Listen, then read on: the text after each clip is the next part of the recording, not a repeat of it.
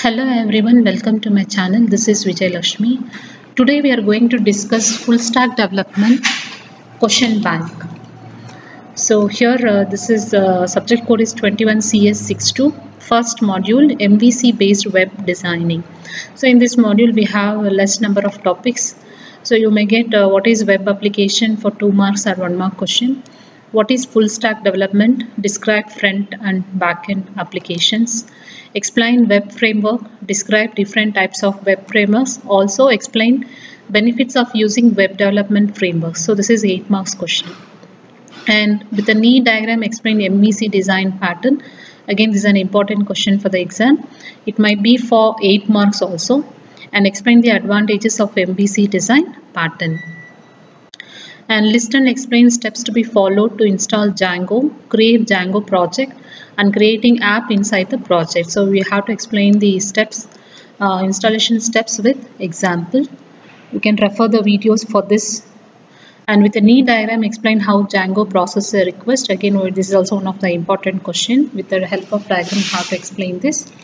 Write Django app display current date and time, and also display current date and time along with offset. That is, note use regular expressions. So with the help of wildcards, you have to explain this program. Describe how loose coupling can be achieved with URL confs. And explain the errors in Django with suitable illustration. Again, this is an important question. So coming for module 2, Django templates and models. What is a Django template? 2 marks question. Explain creation of template object and rendering a template along with example.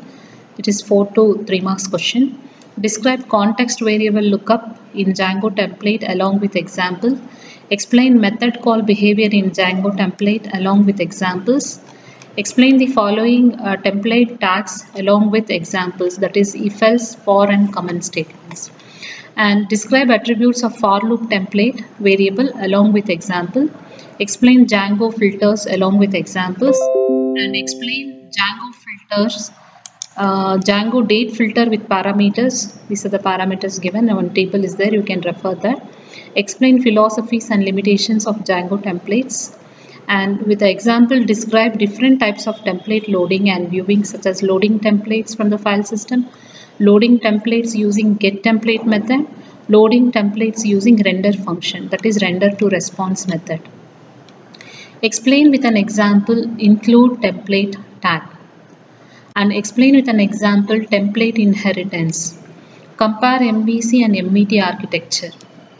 With an example, explain models in Django. Explain with an example the basic data access methods, retrieving single object, inserting, updating data, filtering data, ordering data in Django models. Develop a simple Django app that displays an unordered list of fruits and ordered list of selected students for an event. And these are some of the sample programs what I have taken. You can just refer to that, and it's also there in the notes in the textbook. That is about the second module. And the third module is Django admin interfaces and model forms. Demonstrate the steps to activate the admin interface with an example. Explain the steps to create super user and access the admin interface. Explain users, groups, and permissions in Django. Demonstrate the steps involved in customizing admin interface with an example. Explain the features of perfect form in Django, 5 marks question. And design a feedback form with topic, message, and sender email. The topic should be a single select option. After form validation, an email should be sent to admin at Gmail. So these are some of the sample questions what I have chosen. Explain as table, ASP, and as UL methods of Django form, 3 marks. What is bound and unbound form instance in Django?